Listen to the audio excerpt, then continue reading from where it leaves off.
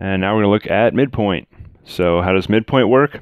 Starts off really similar to distance, 2 points. We can draw a line segment in between. Now midpoint is not the length of the line segment. Midpoint is what is between halfway up this line segment.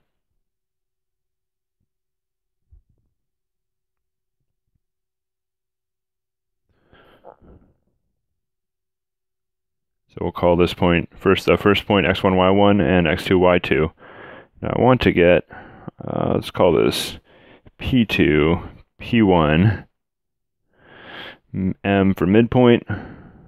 We'll call this xm and ym for the midpoint, the mid x and the mid y. How do I get the x and the y coordinates?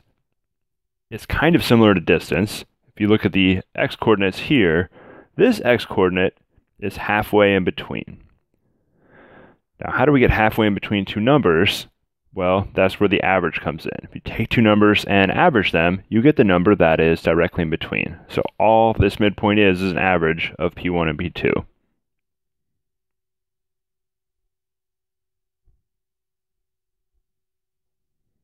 So our midpoint is just x1 plus x2 over 2, comma, y1 plus y2 over 2. It looks really similar, except you're adding, and you're not taking any square roots here. You're just adding and dividing by 2. You're averaging the x's, average the y's.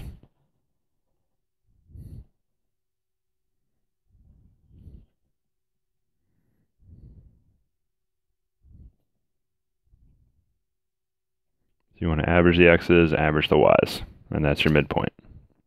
And here's the formula right here for computing.